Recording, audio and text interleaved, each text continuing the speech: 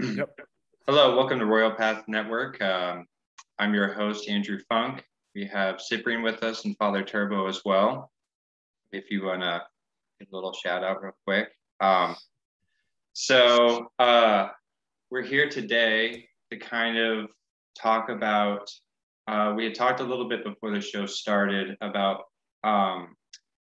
Cyprian's newly baptized 2 or 3 months ago, I think, or something like that, into the Eastern Orthodox Church. Father Turbo was the one who baptized him. Father Turbo is also my spiritual father as well. So during Cyprian's catechism, I guess Father had specifically broke down a couple parts of some really essential parts of the Orthodox Church. And when we were kind of talking about what we think we wanted to get into tonight, we had thought about kind of going through that again, some of the concepts that Cyprian talked about with Father. So basically, that's kind of what we're going to do. I'm here to host, and Cyprian's here to kind of comment, and Father Turbo's here to kind of explain things as best as possible. So I'm going to open it up to you guys, and we can just take it from there. Well, Father, I was hoping that we could start this conversation, I think as it's moving forward, as we had talked about, by maybe using some of the framework of your very excellent catechism, where you brought me into the faith, and using as the framework the creed, which was something that I was shocked. Actually, I shouldn't have been shocked by it, but I was shocked by the fact that of all the things I was required to memorize, both as an Episcopal and then as a sort of an evangelical, the Nicene Creed, the creed was not one of them, the profession of faith, but it's so important to the Orthodox. And of course, it begins with, I believe in one God, the Father Almighty. And I thought that in this day and age is a very provocative statement. And since you are our father, spiritual father, and you are father to many in your role as a priest, and you are a father, as we are fathers of children, of actual children, I thought that maybe starting out with a discussion of fatherhood would be helpful. And maybe we could start, and I don't think I've ever asked you this, but maybe it's a good starting place. People ask me all the time, what is the spiritual father thing? Christians ask me all the time, because I say, oh, my spiritual father said. They're like, what's a spiritual father? Catholics even. Mm-hmm. So maybe could you talk a little bit about where this comes from? What's the role? The more that I've been learning, the more interesting it is, but it seems like something that is sorely needed, but left out of so many spiritual traditions. Yeah, well, it comes from, our history. Early in the scriptures, you see St. Paul, the apostle, speaking about Timothy and the various churches that he planted. And he's commenting about, being their father in the faith, and this understanding the father. The problem is that it's so foreign to us because of what's happened to us. And I think that, even for, like you said, some Catholics, there's terms that have been kind of brought into the modern lexicon, like spiritual director, sponsor, things that have a more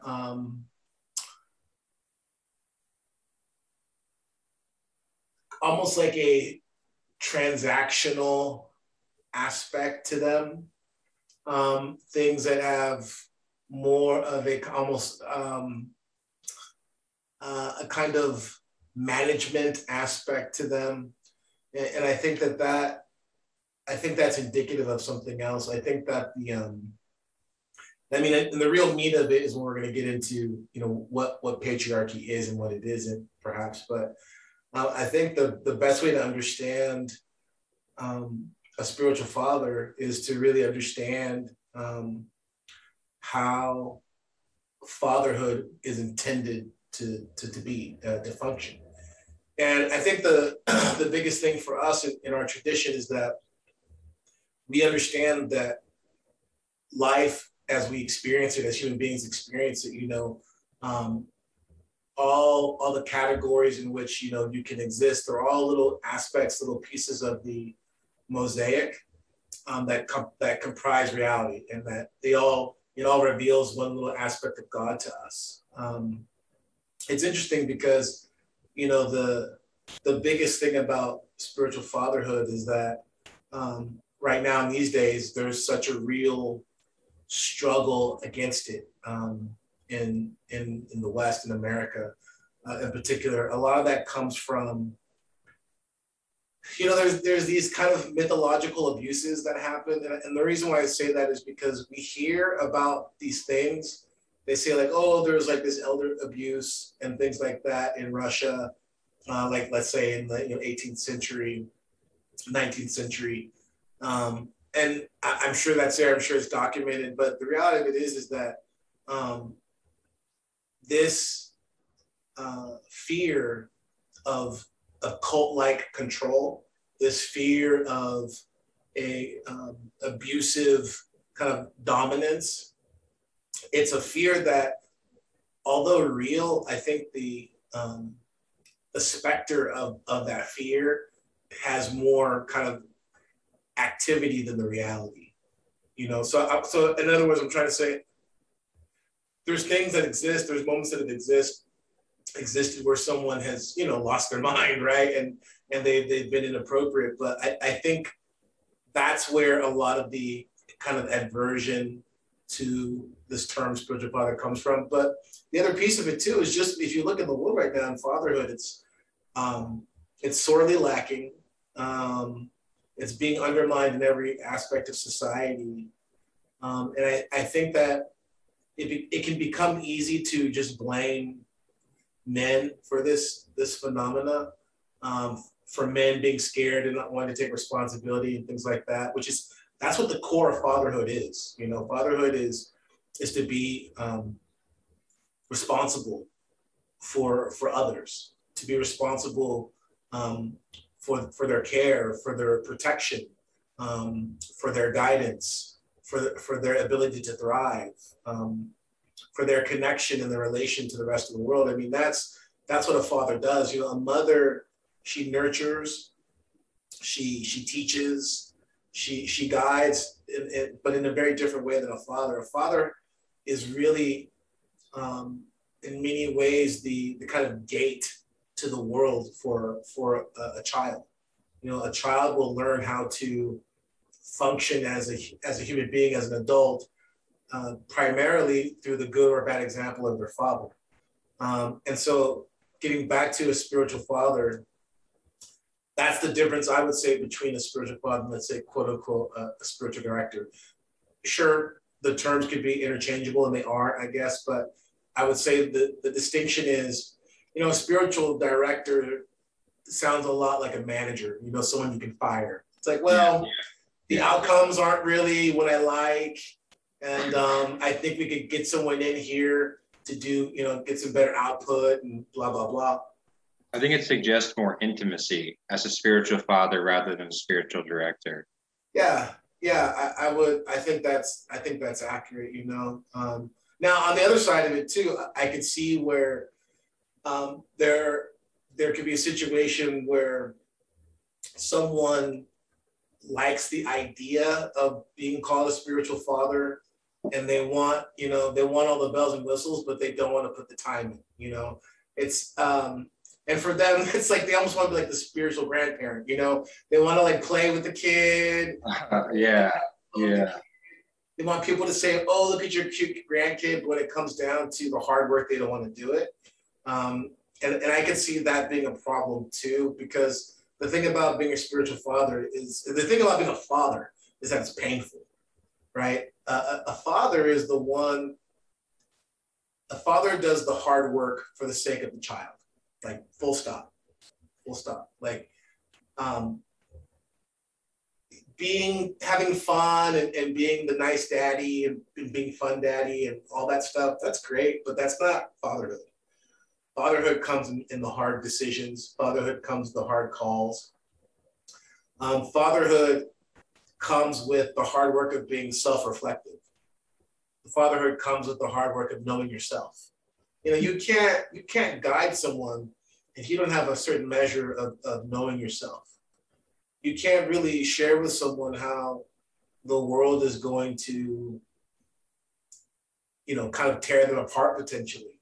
You know, you can't share with someone how the world could potentially be their oyster. I mean, the negative, the positive, the good, the bad, like it's very hard to share that with someone authentically if you haven't done the work yourself.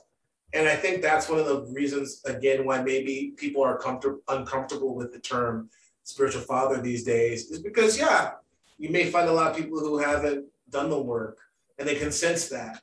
And so I don't think it's something that is, you know, getting back to this example of St. Paul, but St. Paul earned that, that title when he said it. I mean, he poured his life out. When you read in 2 Corinthians, he just talks, you know, he's kind of giving them a little bit of sarcasm about like everything he went through for them, even though they seem to treat him like dirt.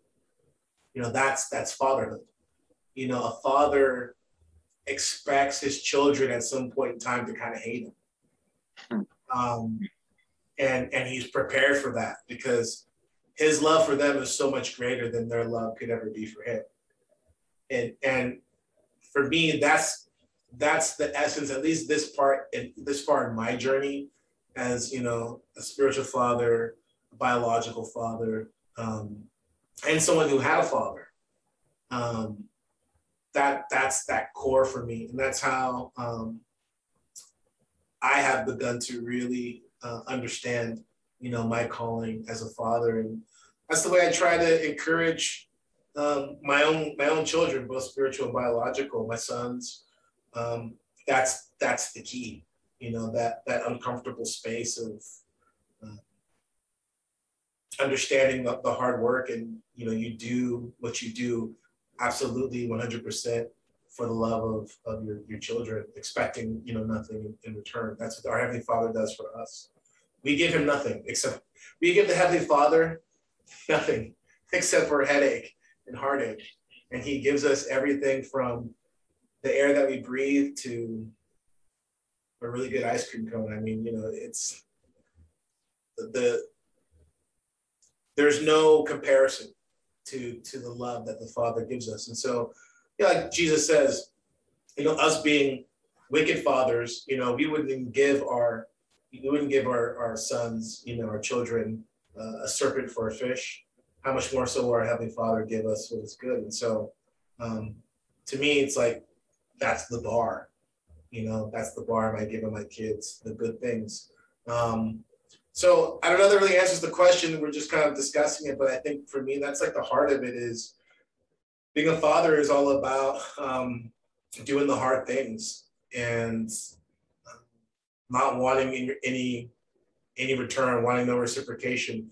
And that's so antithetical to our culture right now. Because again, everything is about that exchange, which is why that term like spiritual director, I mean, I don't know, it kind of bothers me because it gives you the sense that you're in a relationship that can be easily terminated depending on how somebody feels about, you know, the other. And you can't do that with a child, you know? Father, there were these two specific instances that were profound for me that really keyed me into getting like, you know, sometimes something will happen and you'll get this deep sense, but it's not a deep sense about a truth or a deep understanding, but it's deeply implicit as opposed to like this very articulated thing. And there were two times, I don't know which church father I was reading, but just almost as a throwaway line, there was although of course it's not a throwaway line, but almost as an aside, right? It's obviously not a throwaway line because it hit me in the gut, but it was like that you never say no to your spiritual father.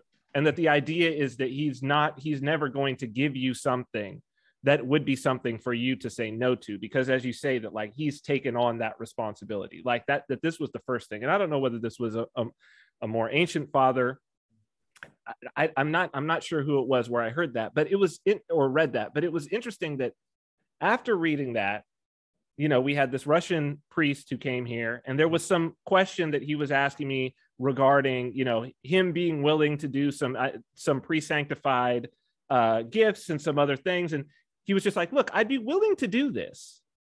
But it was interesting, me just having mentioned, my spiritual father and this, and told the story of you coming here. And then when he came here, but he was emphatic. He was like, but listen, you have to talk to your spiritual father about this. Mm-hmm. Like, I absolutely cannot do this. Now, here's a priest, doesn't know you from Adam, right? Is like, you're Serbian Orthodox, he's Russian Orthodox. He answers directly to the patriarch in Moscow. And he's here telling me, look, I'd be willing to do this, but I absolutely cannot do this unless you speak to your spiritual father and get his permission on this. I cannot do this without that. And it was in that moment where I was like, whoa, it really just this idea of holy patriarchy, mm-hmm. right? Of like, mm-hmm. Here's where I am, wherever I am as a cleric. I don't know who your spiritual father is. He could be anybody, but I simply cannot go over his head mm-hmm. on something that I am completely qualified to do. Mm-hmm. And I found that to be very, very interesting. And I had, I obviously I consulted with you about it at that time, but like, to talk just for me to maybe better understand the place of the spiritual father, even in relationship to like the holy orders, because it seems like there's almost a whole other dimension to it there. And it was just profound to me when that incident happened, Yeah. So Saint Silouan, the Athonite, he says that he's talking about the context of, kind of confession in that relationship. He says, excuse me, essentially the first word from the spiritual father is as from God.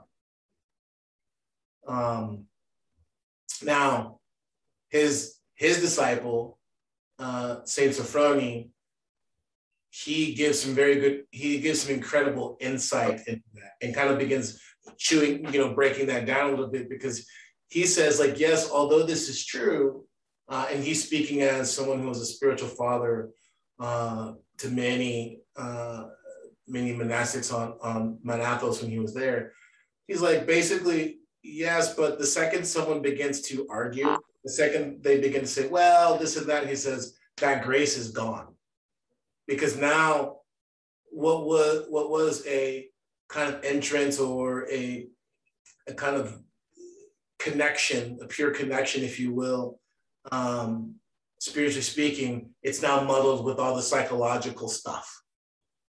And that's important to understand, because I think some of a lot of the concerns when people talk about spiritual fatherhood, they aren't without merit, because there are people who, number one, we are in a time where there's, holy elders running around, especially in America, all over the place, and, there's that thought that if you find someone who says they're a holy elder, run from them, and I think that's a wise thing to do. But this understanding of the hierarchy that's echoed, the heavenly hierarchy that's echoed through that relationship with the Father. And right now I'm going to say even like the biological father and the spiritual father, because again, there's more that connects them than separates them, if that makes sense. A biological father, if he's firing on all his cylinders, he very much functions like a spiritual father to his biological children, and a spiritual father, if he's firing on all his cylinders, he functions very similarly to a biological father to his spiritual children, right? Because there's some givens there, love. there's the assumption that the father has love for his children that supersedes his ego. And so the problem is, and this is where everyone gets worried about fatherhood and spiritual fatherhood, and even some people will be like, who are you to talk about spiritual fatherhood? Is that the person who doesn't understand the absolute necessity of the calling of the love of a child. So in other words, you know, I can be a narcissist and all those things with my children, but that should be, number one, the exception, not the rule. And number two, if I have a father in my life, and I'm doing the work of being a son, then hopefully those things that would keep me from being a good father have been dealt with by the time I'm in that position, right? That's why, you know, why do we say, hey, you know, 13-year-old kid, even though biologically you can sire a child, you shouldn't. Why do we say that, right?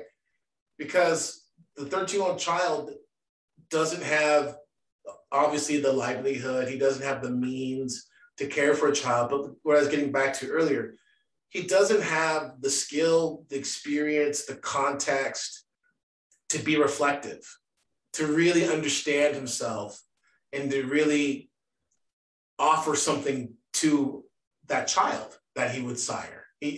That's the real reason. You know, if I can prove it to you, because, you know, back in the day, people had kids at 15 years old, and legitimately, right? Not that long ago, right?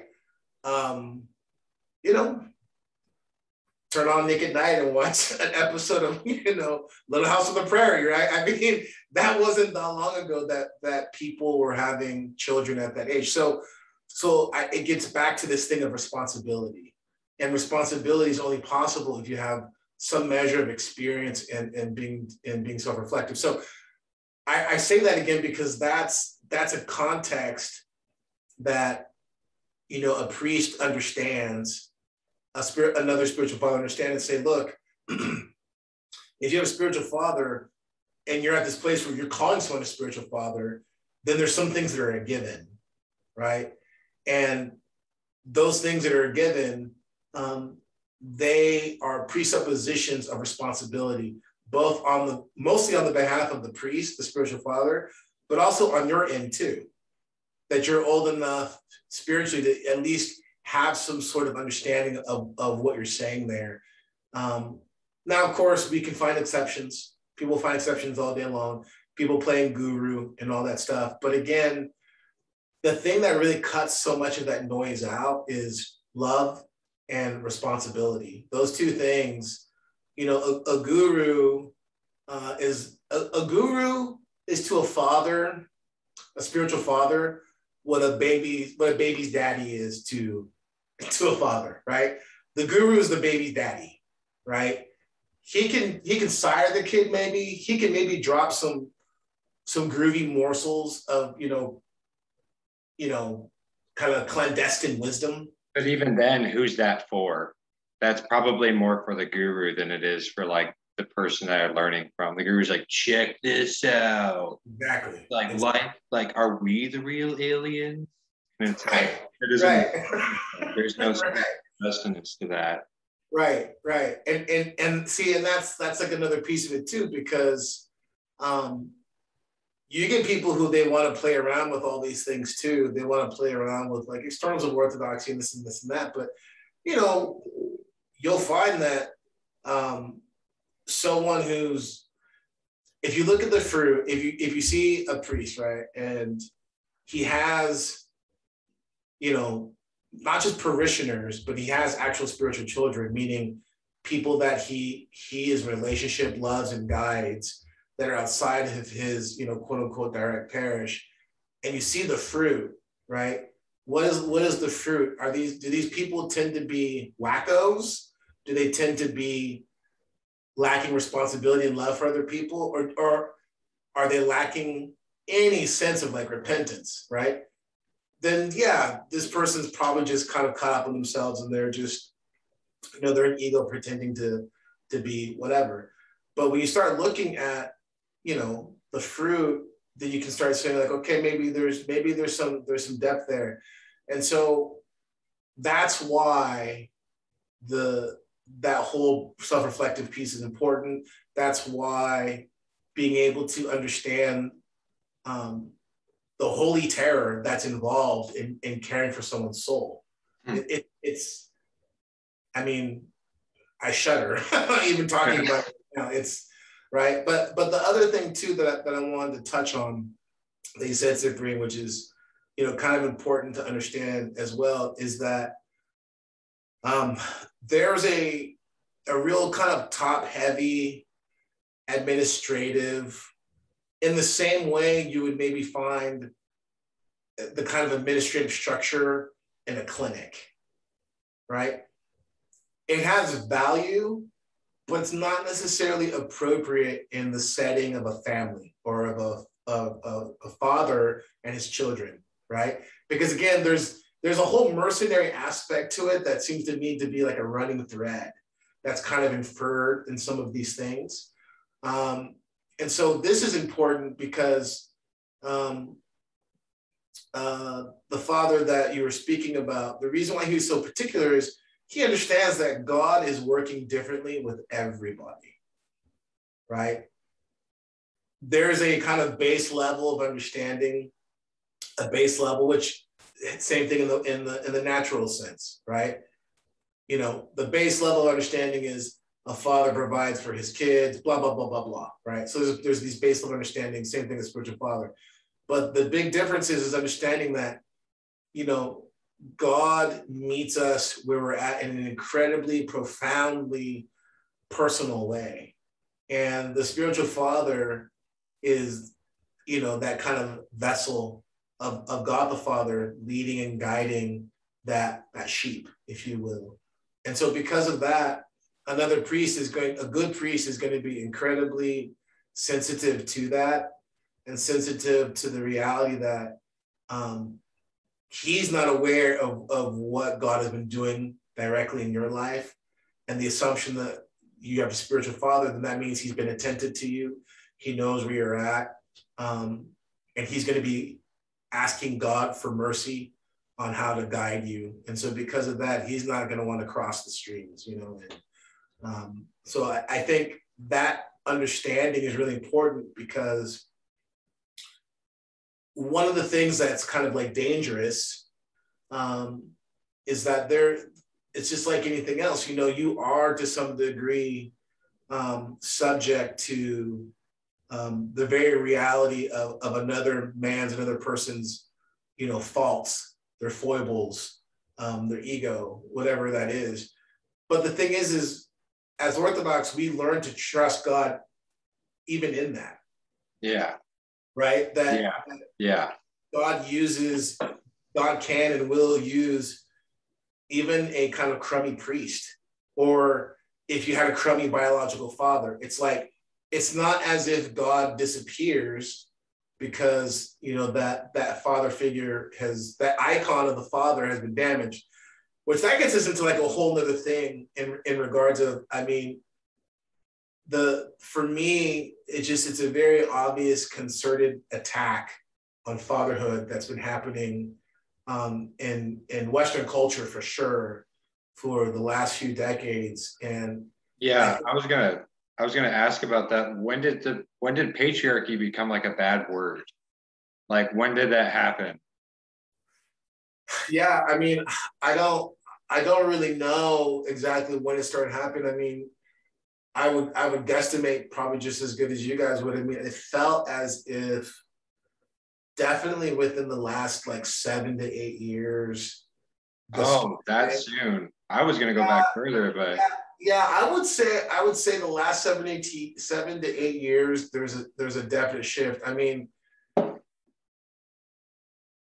You could probably trace it back to early, women's. Some people will go like, well, let's go back to women's suffrage, right? Like that's kind of where my mind went. I was like immediately like right there. I was like, that's where I would probably place it, but I'm guessing. But even the first wave feminists, though, I don't think that they were anti the patriarchy as a whole, it seemed like they were anti, like that because you like a Camille Paglia or somebody like that.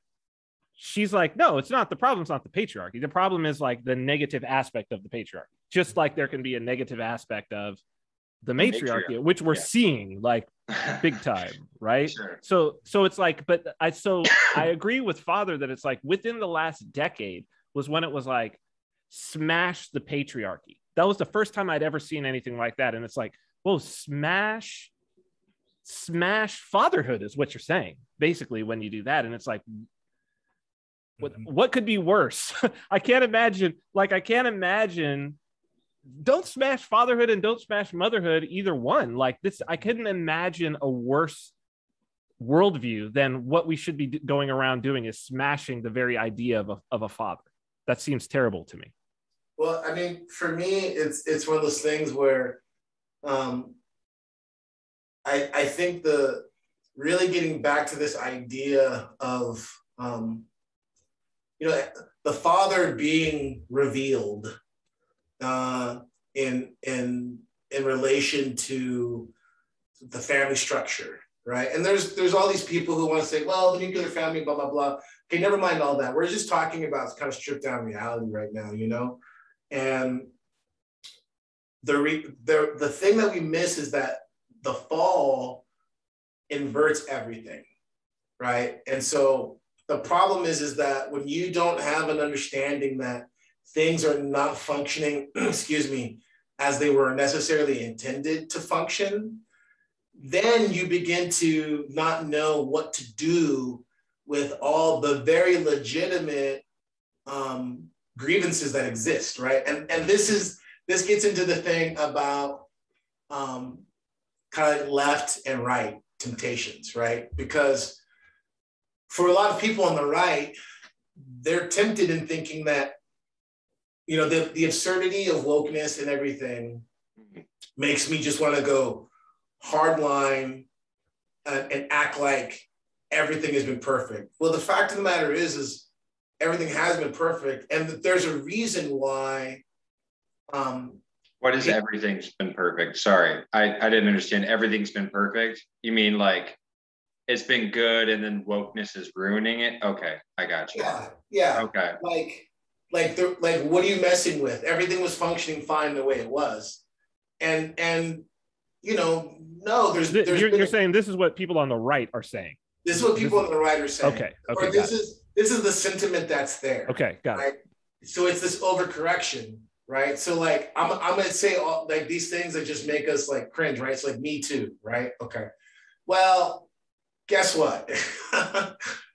Before the crazy witch hunt and all the absurdity that's happened, right, with Me Too, the fact of the matter is like, I wouldn't want my daughters subjected to the really disgusting, depraved abuses that a lot of women in certain industries especially have had to endure.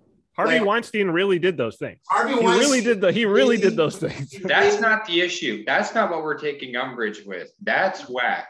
We're not, right. That's not good. Right. But the problem is that people, when you cannot go down that royal path, you cannot you have to keep, in order to do that, you have to keep both sides. Like that's why it's so difficult. And a lot of people, they just want to throw the baby out of the bathwater and act like now these disgusting pigs never existed. And that's just all someone's just kind of like witch hunt, blah, blah, blah. And that's just not the case. The reason why I'm saying that is because then when you understand that, we understand that the image of a father, being a shepherd, being a husband, and being a father, like those three things, right? That's kind of the essence of what fatherhood is. We understand that those things have been tainted and damaged. The next question is like, well, then how do you repair it? And that's where you come to Christ. You start to see like, oh, what Christ does is he reverts back that image. He shows us who the Father is, right? He shows us what it means to now, patriarchy, that that kind of distorted, twisted icon of it is like dominance and, being, kind of paternalism in the negative sense, condescending, even getting to the extremes of like being abusive, all those things. Christ is meek. Christ is wise. Christ is firm. Christ supports. Christ corrects. Christ shows us who the Father is. He says, like, you see me, you see the Father. So what that tells us is that this healing, this setting aright, this is the path. And when we see that path being established, then we start to say, okay, now I at least know what I'm looking at or I'm looking for. I can start seeing what the bar is. And I think this is important because one of the problems that I find with fatherhood where I start messing up is when I forget that there's a template. If I start trying to kind of make it up on my own, if I start trying to, we're always building the plane where we're flying, so to speak. But I think the thing is that when I remember that the Father has been shown to me through Christ, and that as I begin to follow, not just simply after him in a kind of like moral way of him being a teacher, but when I partake in his life, what then happens is I'm now able to give life to my children. And that gets, that practically looks like that kind of self-reflection I keep talking about. But, that self-reflection, I'm not talking about, not that there's anything wrong with it, but I'm not talking about kind of like doing my daily journal. You know what I mean? I'm talking about living life with your eyes open, living life honestly, and living life with courage. Like those are the things that a man needs to do in order to be a father. And I mean, there's something that's kind of gone unspoken here, but let's just be clear, as absurd as this is going to sound, you have to be a man to be a father, and you have to understand what it means to be a man, what it means to that generative principle of bringing forth life, right? Like the woman nurtures the life, but the life comes forth from the man. It's the generative principle. And that's where we start getting into these theological truths, right? Of what it means to be, male, but more importantly, what it means to be a father. And that mirror, that icon that's revealed to us, that's the key. When you begin to really study the Father as he's been revealed to us through Christ, then you begin to really understand not just where we've gone wrong and how those real issues of abuse and dominance and all that stuff have tainted the image of patriarchy. More importantly, you find a way to correct it, and you find a way to build something that is life-giving, because that's the key about being a father. Being the father is about giving life. And that's why someone's either a spiritual father or they're not, in the sense of, do they impart life are they participating in their priesthood that God has given them in such a way that their quote unquote spiritual children are receiving life? To me, that's the litmus, right? Because you can get someone and you can think there's a good spiritual father, but you look closely, it might be more appropriate to say, oh, he's a really good teacher. Yeah. Right? Yeah. He's a really good teacher. Or, I'm gonna even go here, that this might seem a bit too much of like a splitting of hairs, but I'm gonna go here for a reason.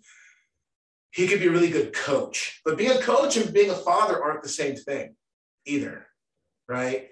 A father can be a great coach, right? And there's overlap there, but a coach isn't a father in the way that it doesn't flip the same way, right? Fatherhood, again, a lot of it has to do with this kind of mercenary aspect to it, right?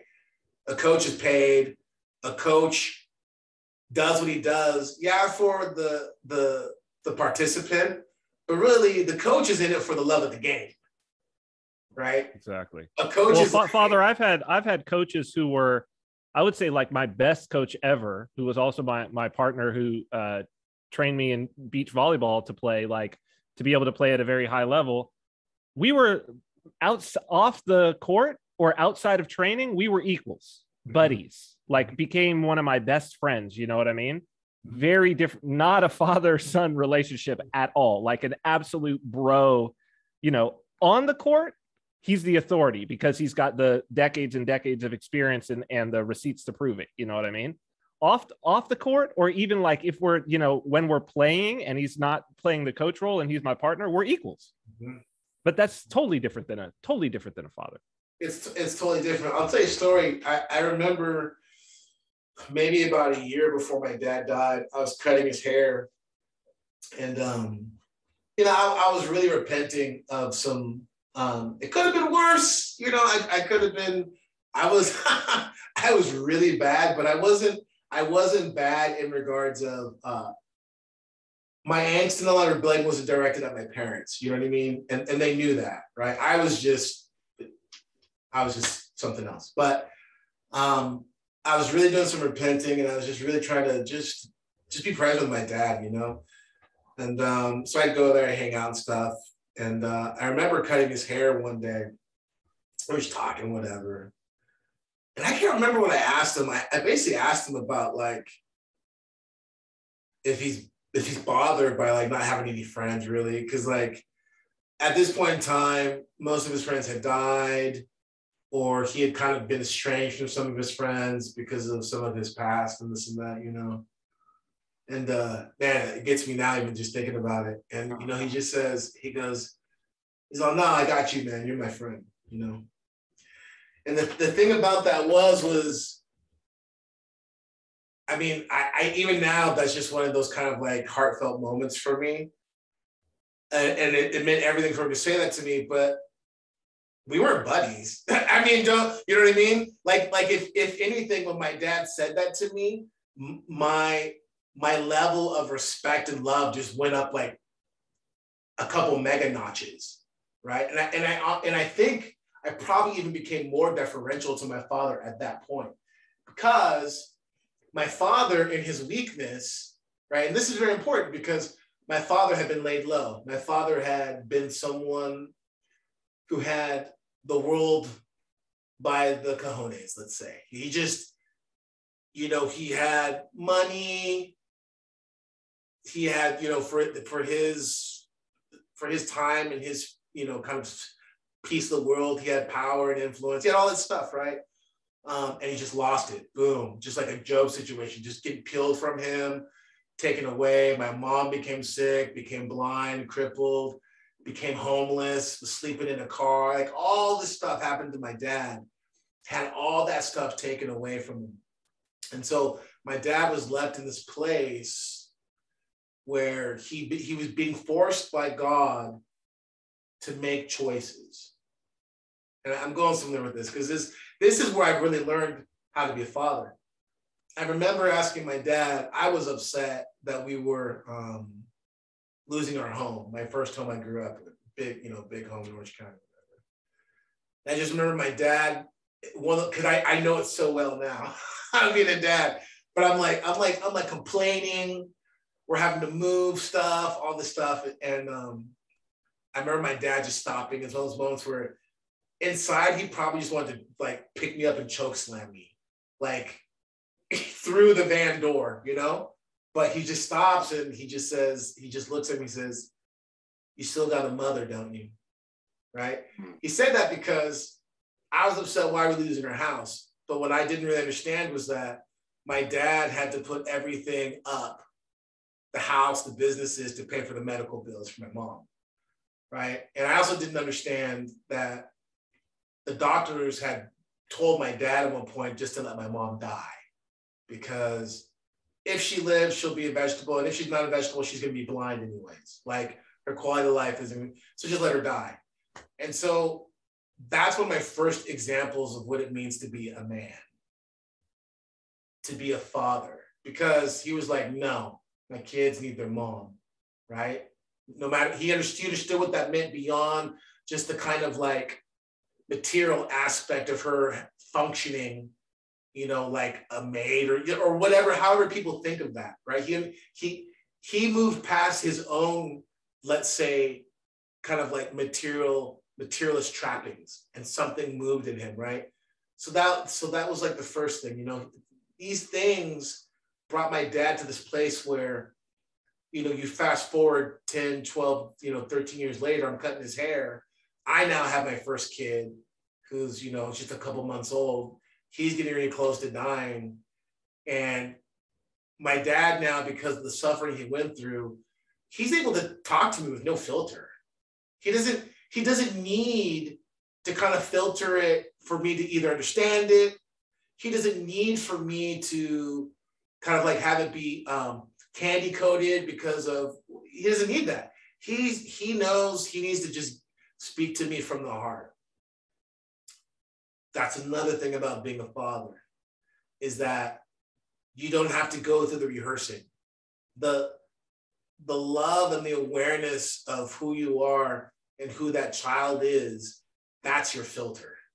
If you understand what I'm saying, that's your filter. And so my dad understood, like he didn't read the scriptures and said, oh, Jesus is meek, so I'm going to do this to talk to you. You understand? His suffering brought him to that place already. He was already experiencing it. So when he says to me, like, you're my friend, right? That wasn't some sort of like, hey, let's be buddies, like so many of these sick people are.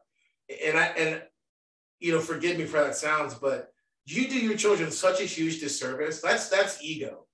Yeah. When that person says, hey, I want to be your buddy. No. That's your ego. That's you. Those are the people that twist up their kids, right? Because your children are there just for you to fulfill whatever psychological wounds, quote unquote, you have. When the reality is like, when you have a kid, it's all about that kid, meaning, again, like I said 15 minutes earlier, right? I expect them to sometime go, I hate you, Daddy. You're so mean, blah, blah, blah. Good. Yeah. Good. Yeah. Then that means I'm doing my job. I'm doing my job correctly. And that means if I stay on that path, I can get to that point where, just like my dad, I'm able to say like, hey, I can meet you in this space of me being meek and me being able to just be open to you and with you, because now, like, you're ready, right? You're ready. And that, what are you ready for? You're ready for me to show you. You're ready for me to not just kind of tell you those hard words, to tell you those things, but to show you what it means to limp through this life, right? And that is another aspect, I think, of fatherhood, but also spiritual fatherhood, right? Is that a spiritual father, this is just me, just from my perspective, but one of the things that's absolutely essential to be a spiritual father is you have to have, to some degree, gone through hell and come back, right? And I don't just mean like, oh, I've had substance abuse problems or I went to jail. I mean, you've gone to that place where you're like, am I going to abandon God? Am I going to reject God? Am I going to, someone was mean to me, I'm going to leave the church, or whatever the various things that the devil tempts us with. A spiritual father has to have actually been to that place of Peter, and being in that place where, like, are you going to deny me, right? I think that's another key thing, because a spiritual father fundamentally has to see his role, his calling, as ultimately pointing back to the Father and saying, like, he will never leave you nor forsake you, right? Everything that's happening in your life right now is because he loves you, right? You have to be able, if someone is sick and dying, their kid's dying, their wife is dying, and this happens. I think this is one of the wisdom of the church, why, typically speaking, according to the canons, a priest isn't supposed to be under 30 years old, whatever. Typically. Oh, really? Yeah. Oh, okay. Because there's a measure of life experience that you kind of, like, look, it can happen, and the grace of God flows through the ordination. That's true.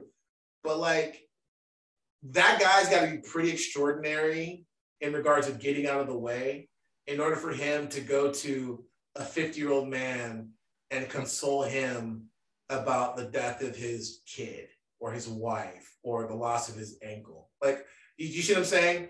Yeah. And not actually gone through it. Like, Yeah. not actually gone through a measure of real suffering. That's kind of what I'm getting at. It is, there's a measure of suffering.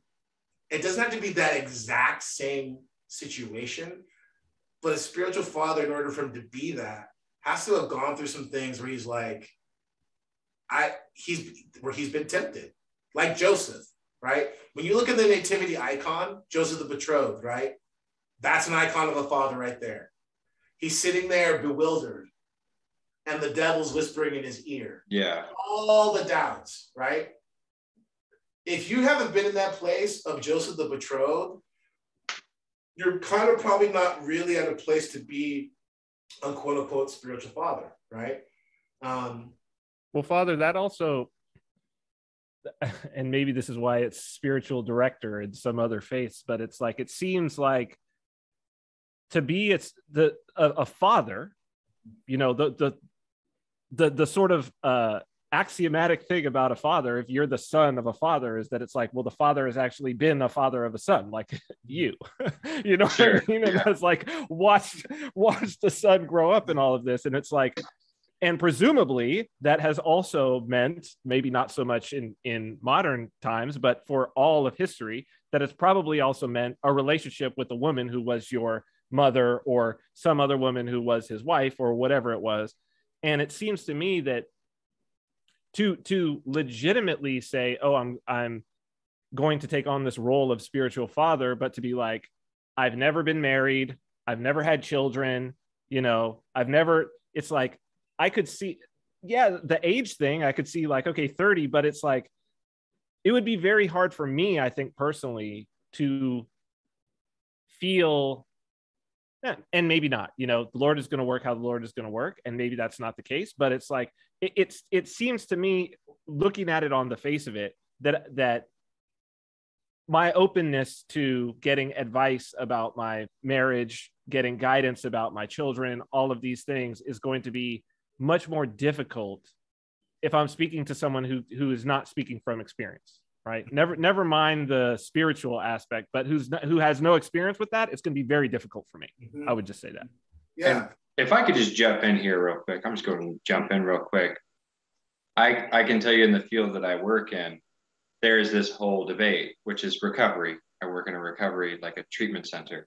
And there's this whole debate right now about, and I don't know how long it's been going on. I'm sure Father can talk a little bit about when this started, but I jumped into the field about the time when people are really debating heavily about if you can truly counsel an addict or an alcoholic if you haven't been there.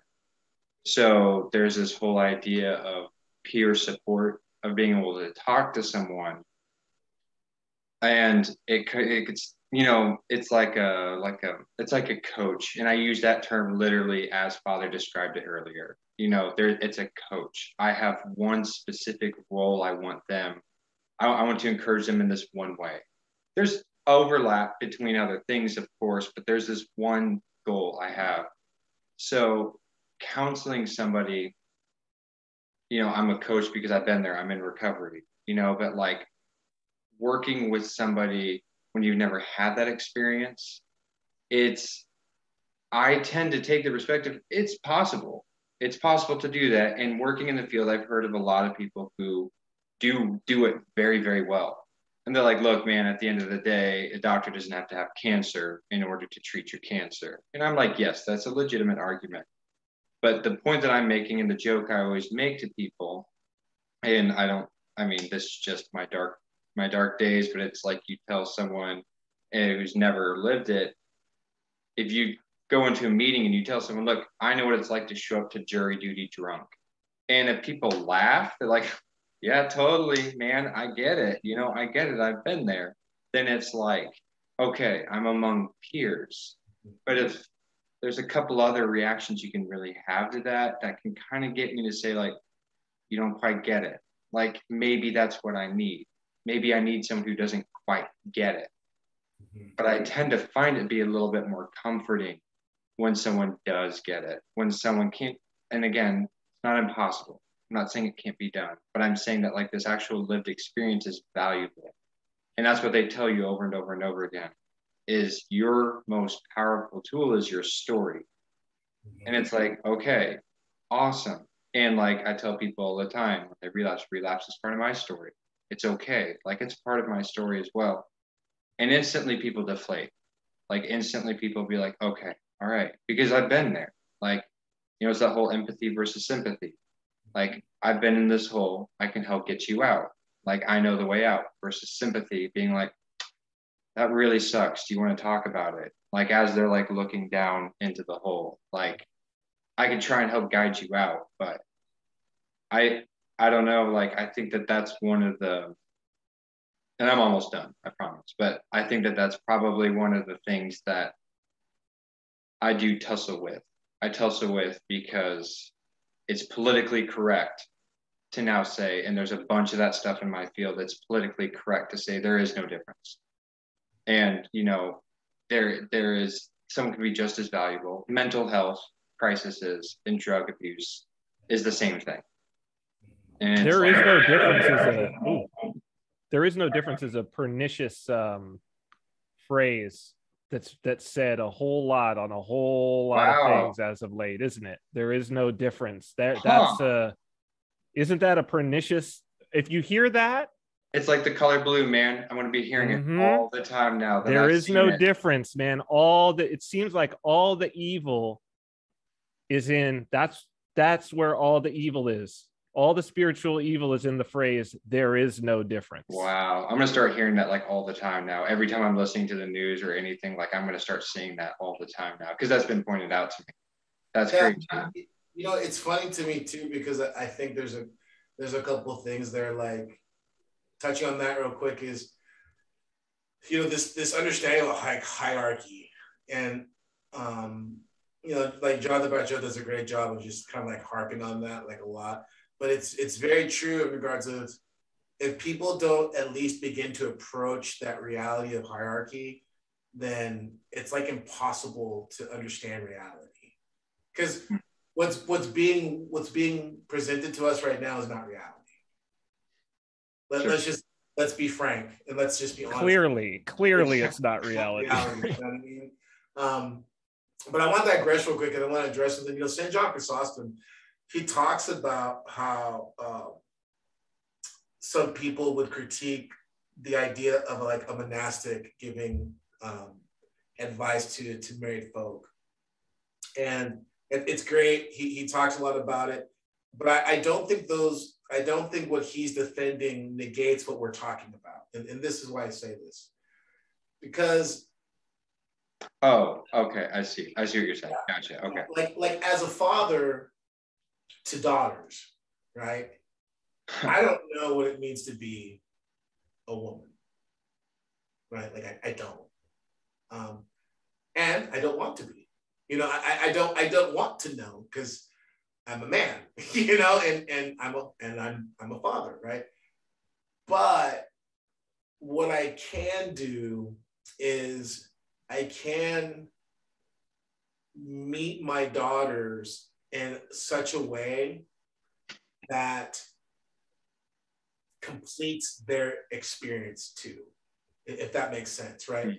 There's a gap of understanding that we all have, right? My wife doesn't know what it means to be a son.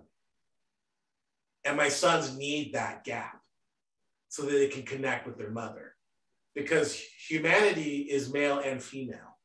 Mm-hmm. And that male and female gap is breached in the sibling relationship, in the paternal relationship, and in the relationship between two married folks. It's gapped. It's woven together, it's complementary. We need to have those two things met together. You know, we need to have that aspect of communion. So it's not necessarily about having this kind of like one-to-one experience, right? And I know that's not what we're saying, but I can imagine people being like, well, St. John Chrysostom says in Marriage and Family Book. Do not quote St. John Chrysostom to me. That's my guy. That's my guy. Stand for St. John, you know? Yeah.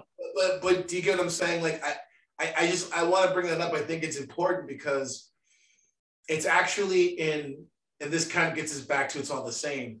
It's actually in me embracing and leaning into those distinctions, I think, is where those hidden aspects of my fatherhood and my manhood are revealed to me. Because don't mistake my, you know, my confidence or whatever for me. Don't assume that I think that I'm still exploring what it means to be a man.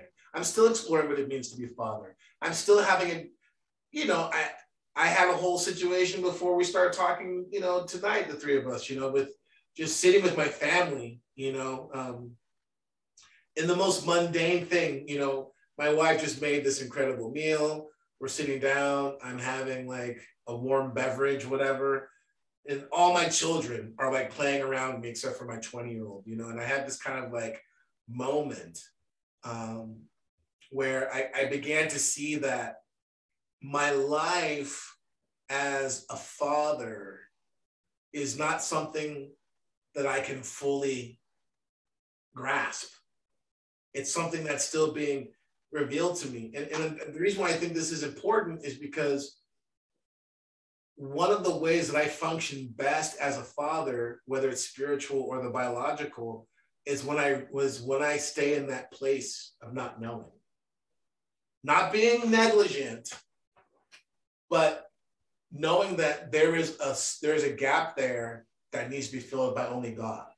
God needs to open my mind, open my eyes, and allow me to see the periphery that I can't see. He needs to kind of expand my understanding of who I am, what I am.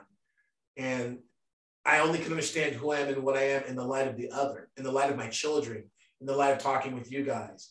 You know what I mean? That's the other part of this that I think I want to make really clear for me is that it's not about reading a book, right? It's about that living experience. Getting back to that reflection, right?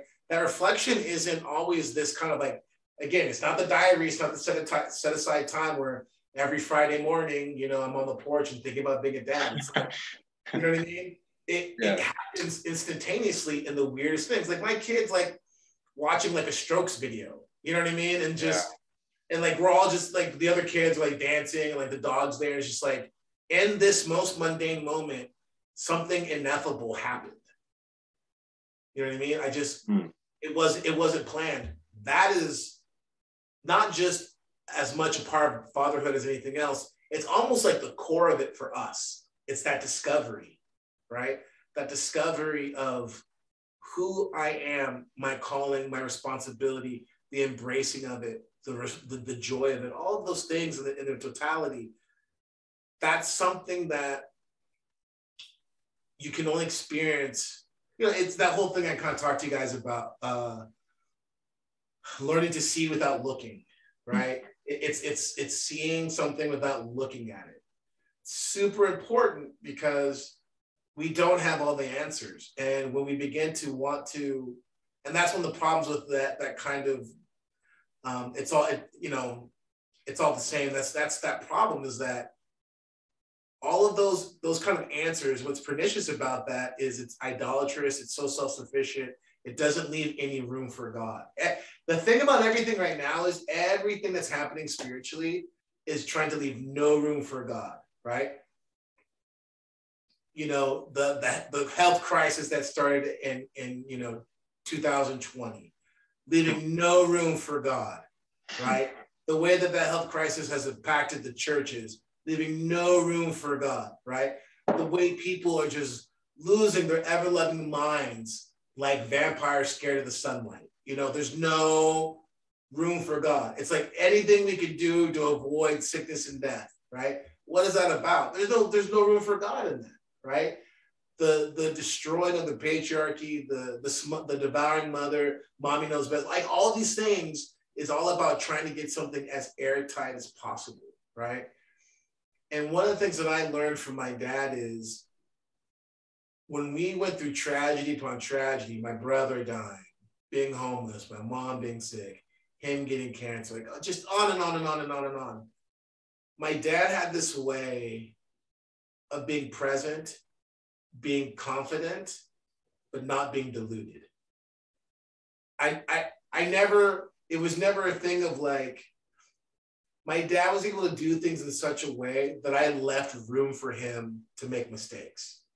My dad was able to do things in such a way that it left room for me to be like, just to kind of watch him and to see, maybe, do you understand what I'm saying? Yeah. It left him human. It left him human. Yeah. I left him human. And I think that's really important too, because, you know, in the spiritual father thing, and again, I think this is where some of those critiques and some of those concerns about the term come from, is that, again, people want a guru versus a spiritual father. But in order to really know to understand what that relationship should be like, you have to have some understanding of fatherhood and your relationship to it, whether you're a woman or a man, right? And it's like I told you, some of you guys told you guys this before, but it's like I, in many ways, have learned spiritual fatherhood from, you know, trying to be the spiritual father that I needed or wanted myself. Totally. Right. Totally. So like, you know, that's the thing. And I'm not threatened at all. In fact, I'm always wanting to hear from you guys. I'm always wanting to hear from, like, and that was another thing that I saw from my dad, you know, like, getting back to this thing, there's something that's interesting. My dad didn't feel the need to be, when I was in the hospital for like 4 months, you know, 3 months from like heart problems, from asthma, all this stuff or whatever. Like, my dad didn't feel the need to be a respiratory specialist. You know what I mean? Sure. Like that he didn't feel that need, right? He knew what he needed to do, right? And I think that's something we need to also kind of be aware of too, is the call of fatherhood is not is not about being, you know, this kind of impervious, perfect. That gets you back into this weird function of like a job. It's not a job. It's a relationship. It's a calling, you know? And so because of that, that's why, you know, trying to tie that loose end with St. John Chrysostom, that's why you can have a monastic as a spiritual father, but if he understands all these things, he'll be wonderful. Because more than trying to, more than anything else, he's looking to the shared father of the Heavenly Father. And he's echoing what the Father is giving you, what the Father is giving him for you, right? And that's that essence, right? As a dad, I never, like, the only way I'm successful is if I'm constantly looking to the Father and being like, just this morning, you know, my kids go off to school and then an hour and a half later I get a call, such and such kid needs to be talked to after school. I'm just like praying, Lord, give me the wisdom to reach him. Give my wife the wisdom to reach him. Give the teachers the wisdom to reach him and to help us to know where to meet him at so we can build off of whatever incident happened. That was my honest prayer. Like that's what a father does, is the father goes to the Heavenly Father and says, this is what's needed. You know, a father is an intercessor. You know, that's a father. Why priests are called fathers, right? That's right. That's right. Did I cut you off? Did I just? No, okay, all right. My fault. Someone's got to cut me off, man. I'll just keep. Father, there's this concept in here, this leaving room for God, as we're talking about sort of everything that's happened, right, in the last 2 years. It's like, it's such, when you said that, like, it's such a profound concept to me. And it's you know, it's profound to me because of my experience. I think specifically because of my experience as a father, you know, like there's young guys that I'm around now more than ever, like guys in their 20s with me in my 40s, you know what I mean, who are now reaching out to me. And I was just thinking about this the other day, that it's like, oh yeah, you're like an older man now. You know, like, so you need to start thinking about yourself that way, right? So it's like they reach out to me, and you know, they'll say like, much in the same way that I did at a certain point in my life. Yeah, I don't want to have kids. I just want to, you know, they're too expensive. And I'm like, first off, that there's too much mythology around the they're too expensive thing, right? Yeah. That's I don't know well, I know who's pushing that, but it's like, yeah, we know who's pushing that. But so we'll just leave that to the side. But there is this idea that it's like, but what you gain is in that space that you leave for God, because exactly as you say, like, it's in the issues. It's when, you know, my daughters have gotten sick. It's when there's been things that have been needed where it's like, how is this gonna take place? Like, how am I gonna keep them safe? Like, and then the space, it's only to reach out to God in that space, because it's like, I've got to, that's the intercession part that you're talking about. And it's like, without, it's almost like, you know, I say that my daughter and my wife saved my life, because it's almost like, without that gap, as you say, without the need for me to reach beyond, without the impetus that it's like, I must do this because of my love for them, I can't, like, I couldn't move forward. Like, everything that I've gained has been because of that gap where the only thing to fill it is God. Like, it's so profound that you're saying that, because really, like, when I play that out, I'm like, oh yeah. Then, like, the idea of, you know, like the who's now the metropolitan in Montenegro, when he got arrested when he was a bishop, Serbian Orthodox, for doing a procession, and they were like, no, this religious procession, you know, goes against the quarantine or the lockdown rules or whatever it is. And it's like, yeah, but that's like, you're not going to leave any space for God to do something. Mm-hmm. Like, you're not going to leave this. This could be transformative for our entire culture. You didn't understand. This is an opportunity for us to all be transformed in like the biggest way ever. You're not going to let God do that? Right. Well, it's funny to me, because I mean, kind of drilling down a little bit, forgive me, is I just think a lot about my son, my second oldest son. He's been on this kick lately. He said something to me a few months ago where I was like, wow, you know. He's like, yeah, I just want to be a dad. You know? He's like, I want to have a family, whatever. I was like, whoa, you know. That really hit me hard, because from my perspective, you know, having 8 kids, and just someone can imagine the chaos of like 8 kids and the difficulty of 8 kids. It's like, I'm surprised any of my kids would want to have children, you know. But you know, to hear him say that, I was like, okay, you know. And the reason why I bring this up is because, very much in the same way, Cyprian, I mean, I came to Christ in this place of just the most abject darkness and filth, you know. But it really wasn't until I got married and began having a family that my relation to Christ became that process of Christ being incarnated in me, if that makes sense, right?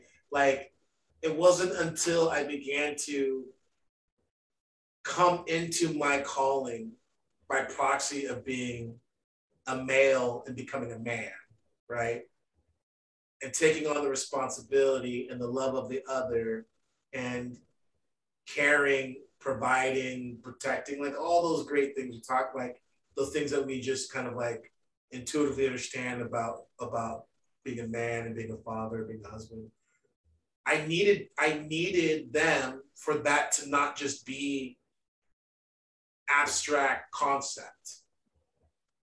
I needed them for it to not be machismo or something weird like that, right? And you're not a man. You're not a man until you've been thrown up on by a kid before 7 o'clock in the morning. One of the things that like, I think this is, everyone knows this is probably one of the key reasons why Jordan Peterson was so successful a couple years ago. It's like the same story over again. There's all these disenfranchised, angry, desperate men who just, didn't have anyone who was really articulating their plight. And he was able to articulate their plight, and it's the whole make your bed and all that good stuff. I get all that.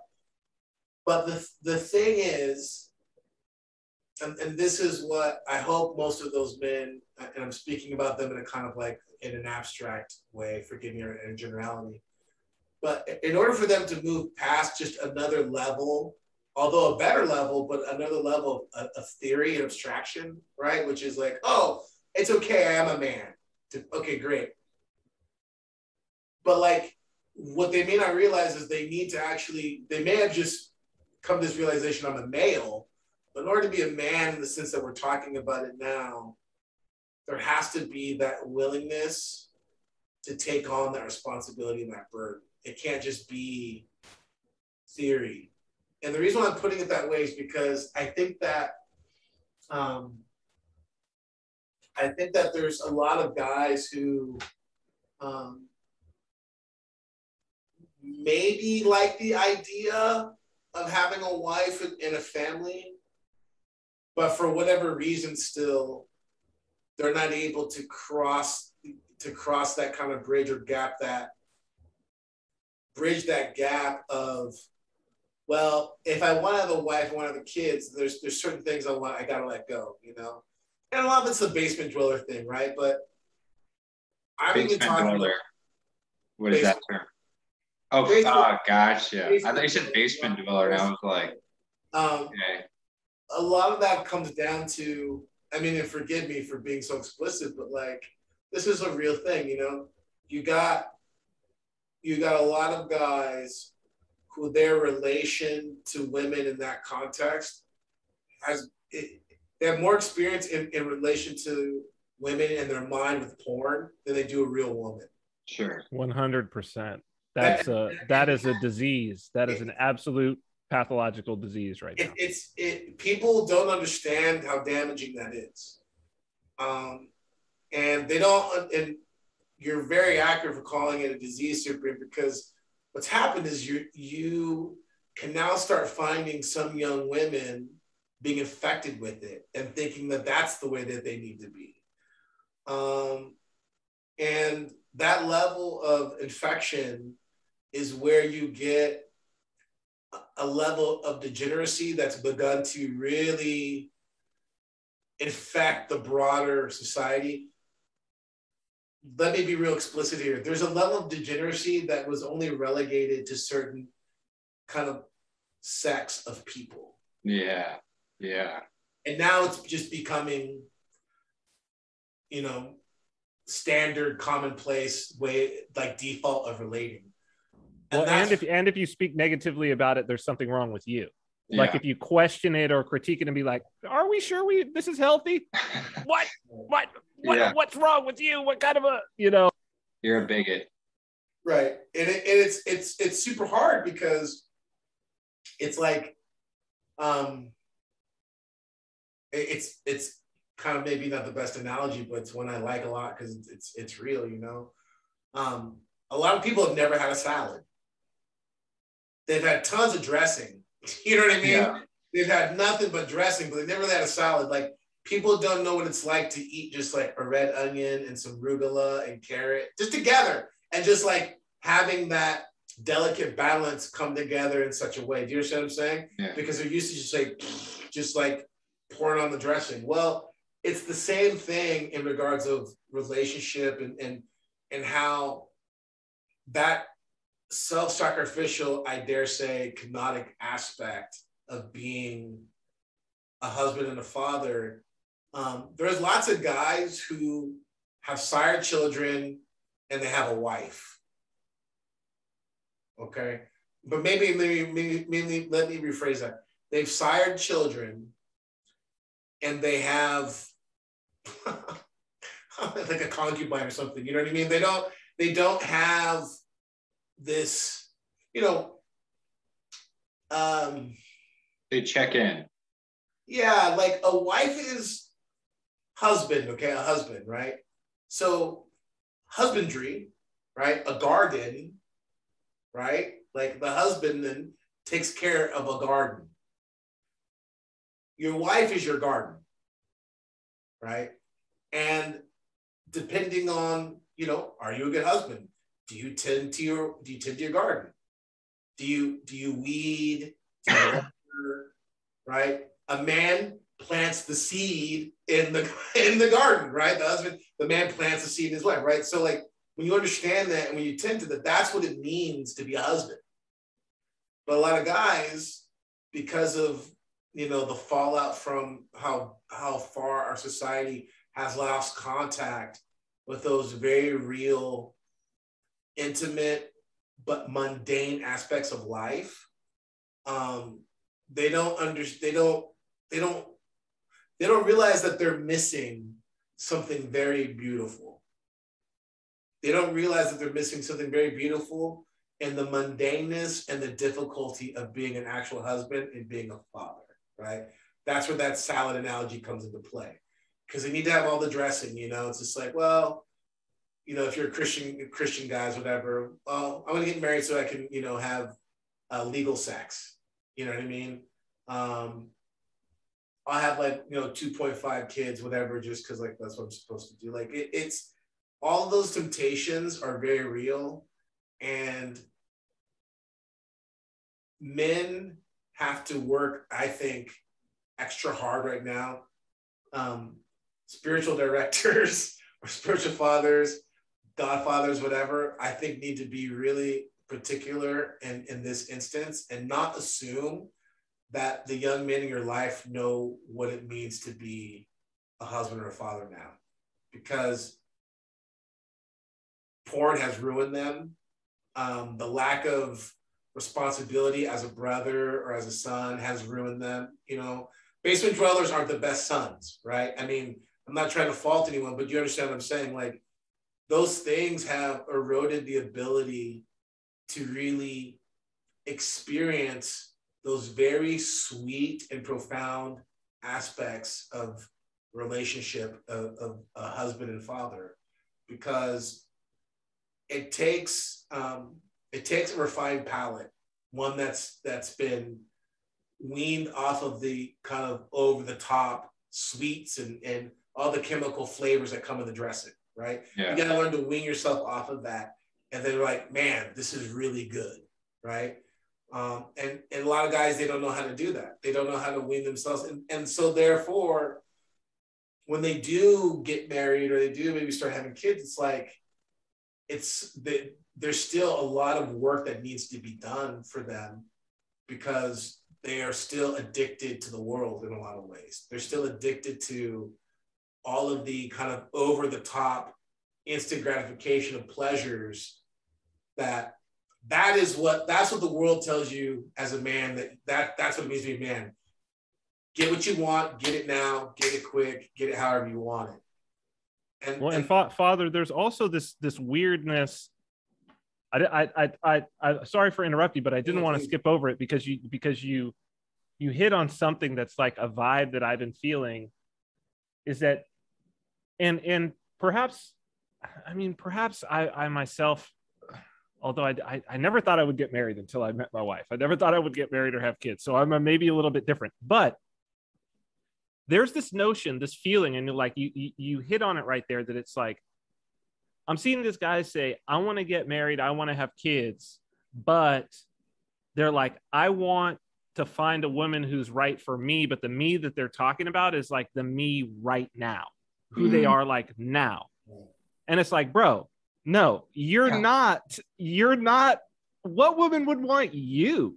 Right. Like, you should, your whole thing should be like, no, I want to be, if you're doing this right, because I know who I am is totally different since I've been married and had kids. Oh my goodness. Like, I'm a totally different person. And it's like, I got married because I wanted to be that person, not because, and I knew that my wife could make me, she, even just when I first met her, she made me a better person.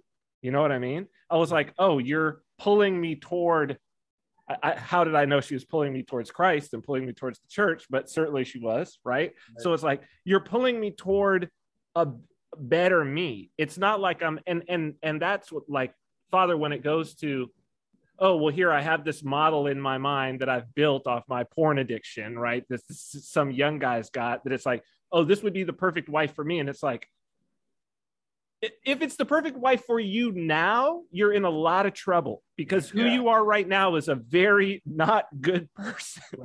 Right. And it forgive me, it's one of those things too where I don't know, like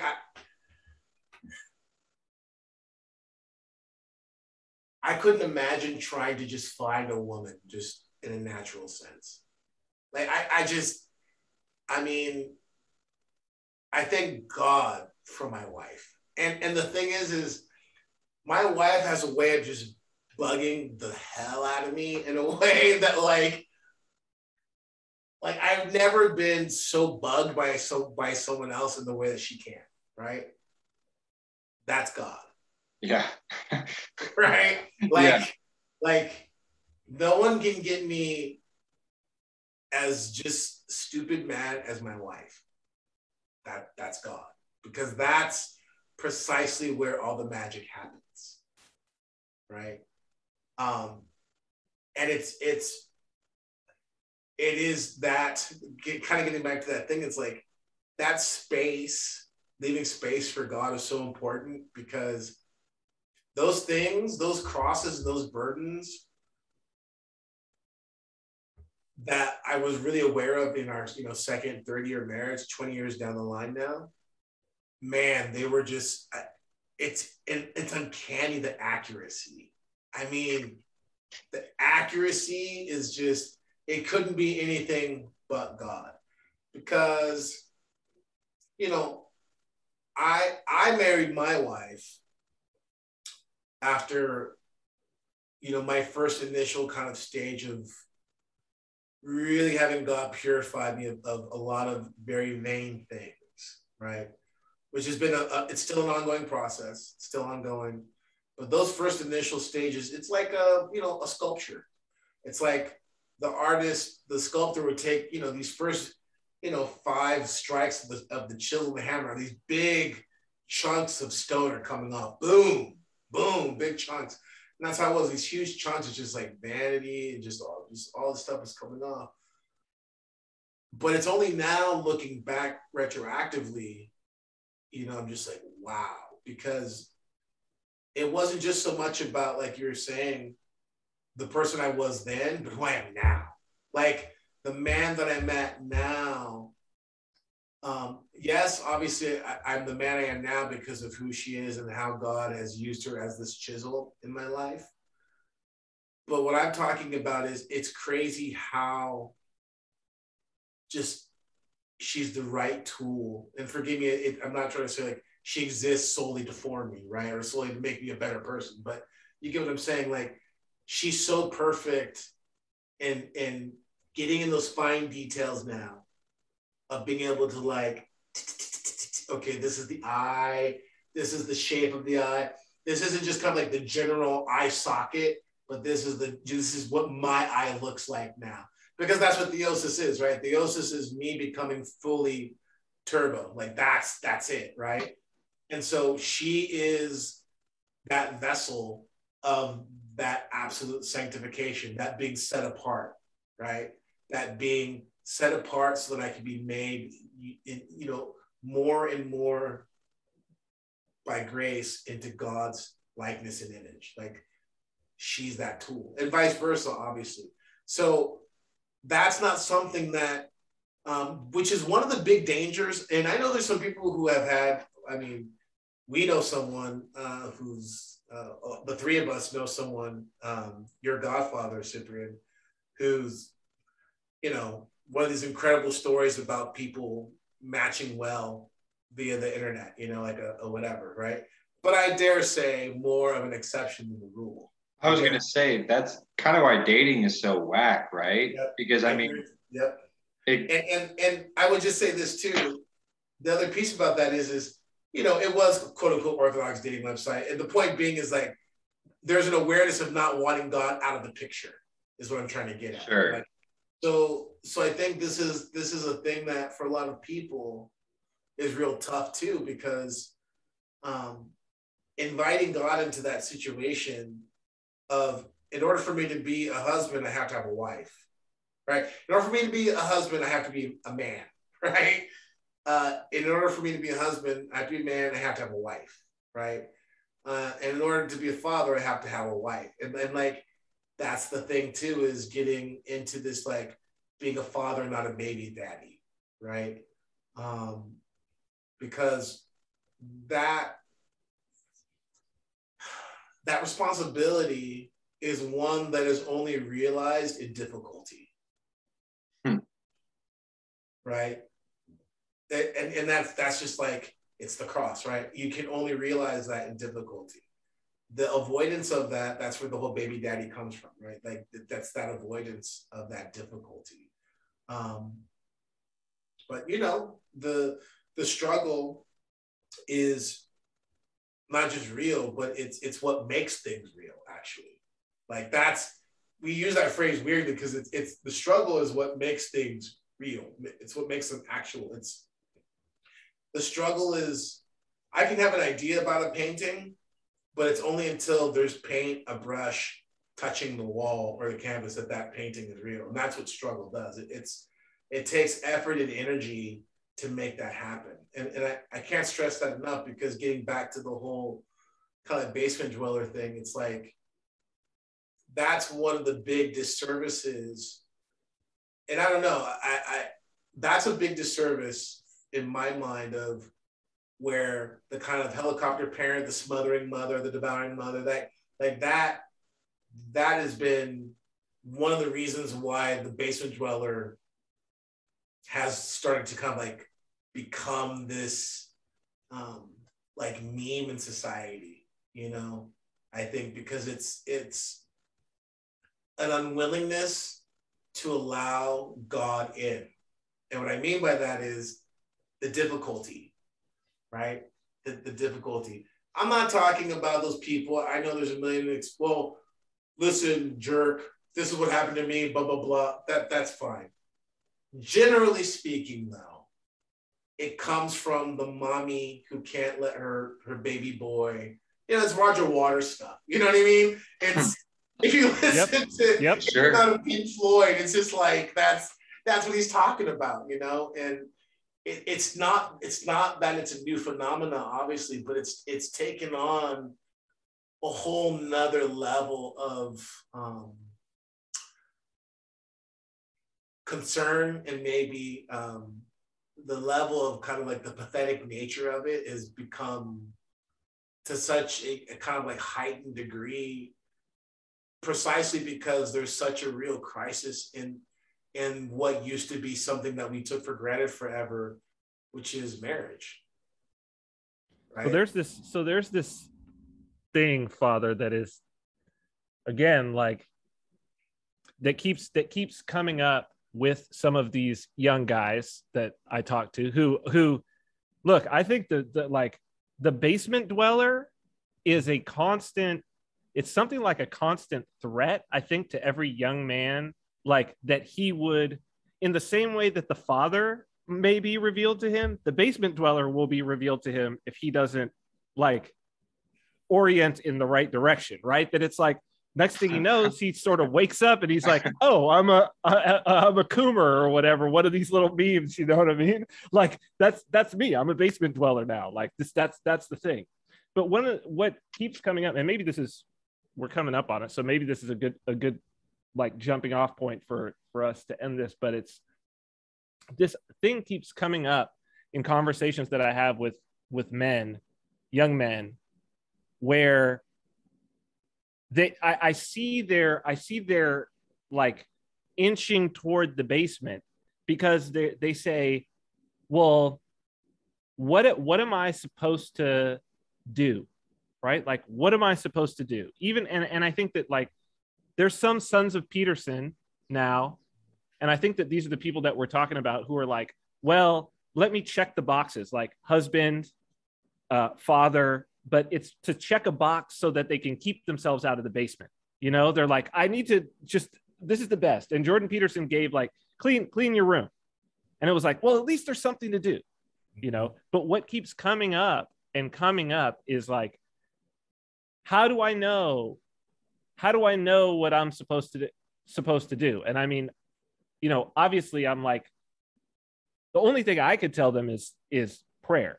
But I think that for some of them, like, this is not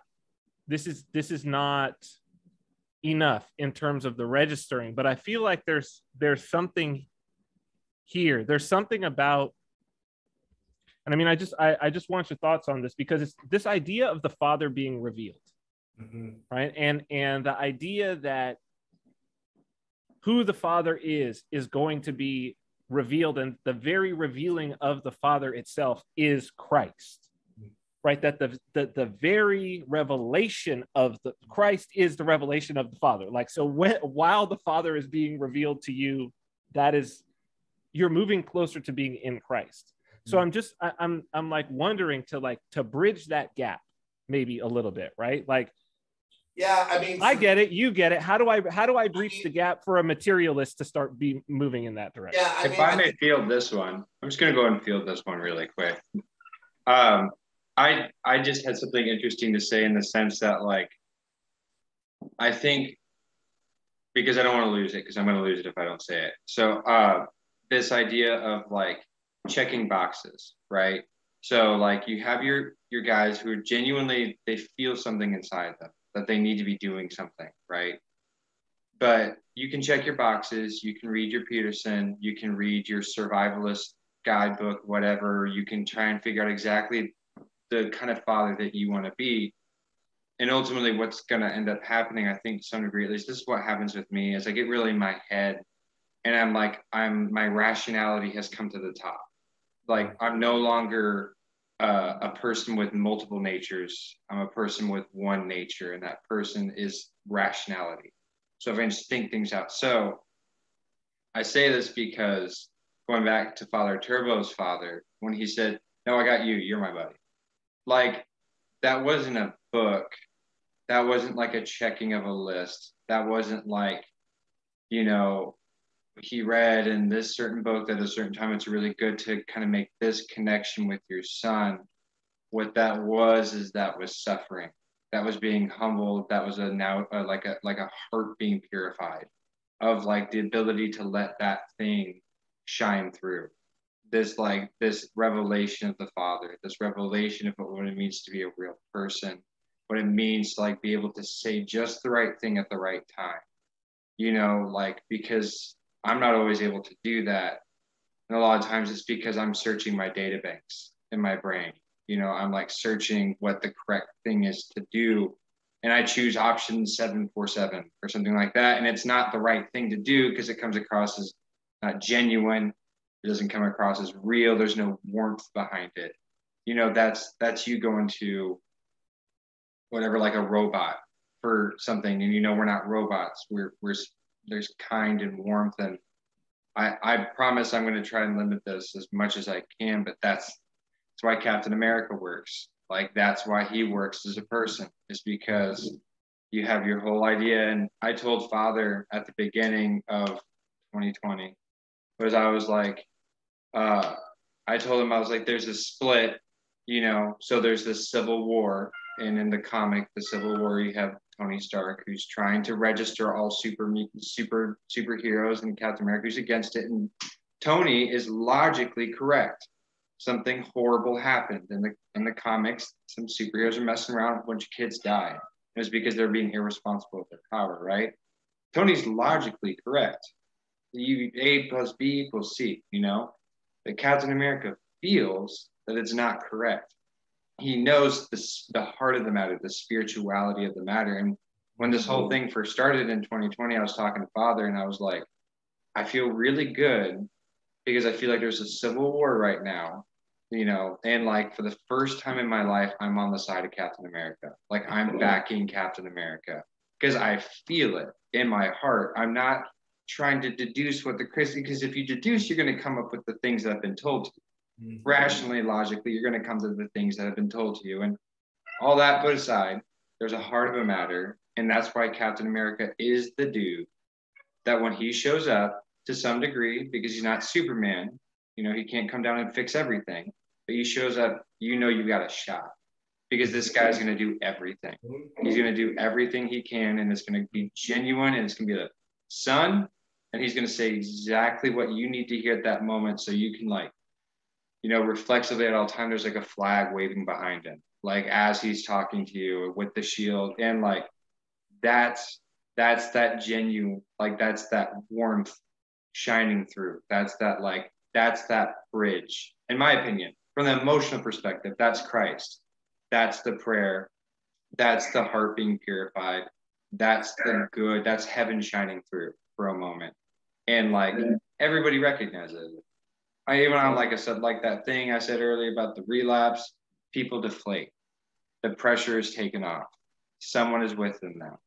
So, you know, we look to invert the pyramid, and we look to kind of take some pressure on, you know, and by saying, hey, it's okay, I can do this. You know, the warmth, the peace that you can bring to people, you can actually make people like kind of sleepy with how beautiful you can make them. I think something you said there, which is just, man, so perfect, and especially with the Cap thing, is like Cap kind of coming and saying, son, like, you know, like that. I think that's the thing is a dad knows when he needs to step in and fix something, but more importantly, he knows when it's time for you to now step in and do something. And I think that's where it gets lost for a lot of people. And that's where praxis comes in, you know what I mean? And that's where I think someone will do really well understanding that, you know, your endeavors in your orthodoxy are for your connection to God, but like, what does that mean? What's that going to look like? Well, a lot of times what that's going to look like is God's going to help you to understand that the thing that you need to do is already in front of you. It's not something you need to chase after. It's not something that you need to fabricate. It's something that's already in front of you. And that's why the sobriety, the humility, discipline, that's why some of these things are so synonymous with orthodoxy, because you need to have sobriety and humility and discipline to do the real work. Because the fanfare, the glamour, the sexiness, the valor, you know, you're going to have maybe a handful of moments in your whole life when it's time to step up, like in those senses. And you're never going to make it when it's time to step up for the valor and the glamour if you haven't been doing all the other stuff. Right? And that's where, like, hey, Wednesdays and Fridays, man, you know, you may be eating cheese, whatever, great, but like, are you saying no to the meat, whatever? Why does that matter? Well, it's hard to say no to, you know, porn or crack and a hooker, whatever your poison is, if you can't say no to the cheeseburger on Friday. And people think like that's ridiculous to say, but I'm just telling you, it's true. And it's not the one weekend or the 1 week where you did really good, or the one Lent you did really good. It's that day in and day out, no one's looking, right? It's the lack of the glamour. It's like, who are you when no one's looking, right? Are you doing the thing when no one's looking? Okay. If you're, I guarantee you, if you're doing the thing when no one's looking, you may not be Superman. You may not, you know, be a Jordan or whatever famous, you know, person, but you'll make it. you'll make it, you know. And I say that to you as a father, right? Like you'll make it if you can find it in you to be that person behind closed doors. You'll make it, because that's where you'll find God, and that's where the anxiety, and to be frank, the vainglory, because a lot of that comes from, it's vainglorious. It's what society has told people about the great destiny. If you're not living that, you're wasting your time. And then that adds to the anxiety. And then that adds to the depression, because you're wasting your life and this is all you've got. And that's why so many people are not authentically engaged in their spiritual life. Because it's all this. People are swimming in information, but no knowledge. Right? Because in order for information to become knowledge, you have to have experience. And everyone wants to bypass that. The click of the keyboard allows you to do that. Like, and I mean, even to get kind of like, I don't know, a weird type of meta, but like, yeah, podcast, whatever. But like, that's one of the big problems with it, is that, you know, you can listen to something, you can read something, and you think you got it. You don't. You literally have to do it. There's no other way. There is no other way. So the problem then becomes, well, what am I supposed to do? Do the thing that's in front of you. And not just in the sense of busy work. Start seeing without looking, right? What that means is, if you see, okay, does God exist? Yes. Does God love you? Yes. Okay, like you start, that's where dogma is so helpful. There's these dogmatic statements that we make about the Father to kind of bring it home, that the church says this from experience. Well, just have the faith, the trust to just operate on that, at least for a season of time, right? So therefore, if God loves you, and if God allows and is working everything for the betterment of your salvation, okay, great, including or especially difficult times, then what that means is, it's not so much what you have to find. You have to find something to do, or like what's next. You need to start seeing what's already in front of you. And the difference is, looking is trying to, you know, that phenomena you've experienced when like you've lost something and it's just like, I can't find it. You're tearing everything apart. Yep. You're looking at under the dog's dish, like all this crazy stuff, right? You know it's not under the dog's dish, but like you have to try to find it. The second you sit down and go like, I don't even care anymore, you pick up your stupid phone, it's like, oh, it's right there, right? Yeah, totally. That's looking. That's looking, right? But when you step back, you begin to see, right? People need to learn to see without looking. The way you do that is you live and that's where the praxis and the liturgical life of the church is so practical in living your life, right? You do what you got to do. But in your prayer and in your faithfulness, there's a trust that becomes almost tacit. You're not like, it's this experience of your life, it's this process of experiencing your life in a tacit manner. That's what I'm talking about. I don't think about, you know, when I'm driving, I don't think about the gas and the brake like I did when I first learned to drive. It's tacit knowledge. Why is it tacit knowledge? Because I've experienced it so many times, right? So you have to get to the space, and that's where patience comes in.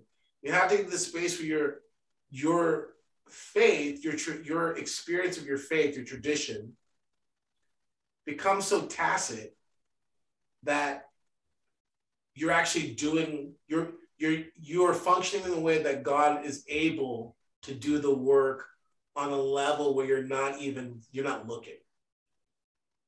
And that's why that phenomena of like, you know, women who aren't getting married or men, it's just like the one thing that makes them want to choke people. I was like, just stop looking so hard, just relax, right? They hate hearing that, but it's true. It's like, I know that's what happened to me. Me right? too. Right? Me too, 100%. Right? Yeah. right? If I was looking for my wife, I would have never found her. Exactly. Never. Absolutely not. Never. Never. And so, and that's why I think the church life is so full. If a guy is taking care of his business, meaning taking care of himself, right, tending to his body, he doesn't have to be, Schwarzenegger, whatever, but just, just like if you're a single dude, and you're just kind of like going about your business, you're being the best you're participating in the life of the church, you know what I mean? And you're just actually living your life in that sense.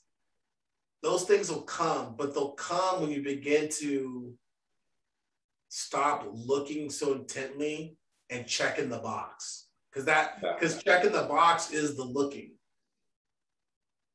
So I don't know if that answers that, but that's beautiful. And that's the Nicene Creed. We reviewed the whole thing. We're 4 words in. So I mean, it sounds like the formation of the creed. So right. Yes, it's beautiful. It's beautiful. Yeah. I thank you guys for this. Wow. Yeah. I guess. Are we done, Andrew? You want to wrap it up? Yeah, I think we can call it there. So, thank you. That's great. Anyone got anything really cool to say? I don't know. I probably don't. Father, any ending words? Is it appropriate to end with a prayer? Yeah. Let's end with a prayer. Before we do that, I just want to say this one thing, because who knows? We're here, we're talking, and we don't know. When else are we gonna do it? Yeah.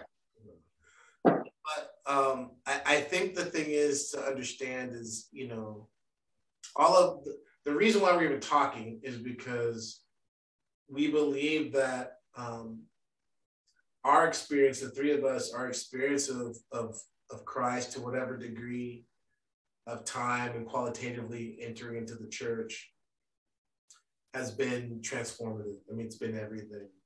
And those things that were good have been made so much better in our lives, right? So I think the thing is that this real practical kind of, that's my biggest concern, is that people begin to see that the theology of the church, the experience of the church, the liturgical life of the church, not only is it not just for eggheads and people kind of nerding out on, kind of arcane and abstract topics, but actually that kind of nerding out, if that's all you're doing, stop it. And get to a place where you're starting to taste a little bit of what we talked about today. Because I think the thing is, for a lot of, beyond the fact we're just kind of riffing on whatever, I think for a lot of people, what we're talking about was in such a practical, down-to-earth context, they could feel like, what are you talking about? And if you feel like what are you talking about, that's precisely the problem, right? You have to, if your understanding of God is so far removed from your day-to-day life that God is this very kind of exclusively exotic and almost like, if you're almost treating if your life with God is like flair, on your uniform, something's wrong.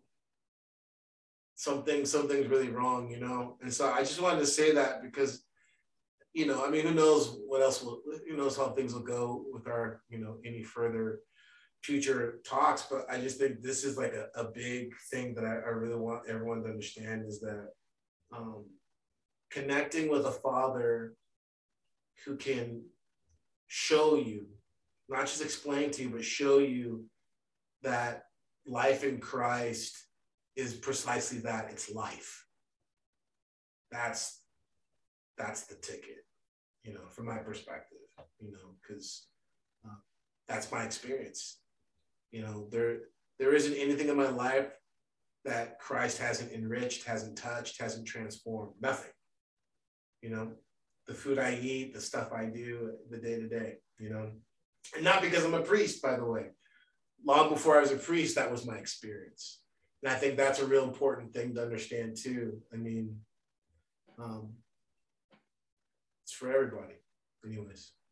So.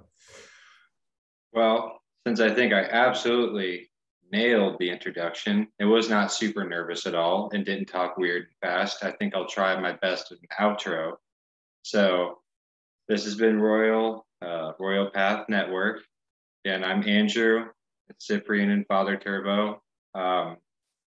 We're going to try and do this more, God willing. We'll see what happens. And if you guys got anything else to say, otherwise I think we can wrap it up. Great. Lord Jesus Christ, have mercy on us, bless us, and keep us in your grace. In the Father, and the Son, and the Holy Spirit. Amen. Amen. Amen. Thank you both.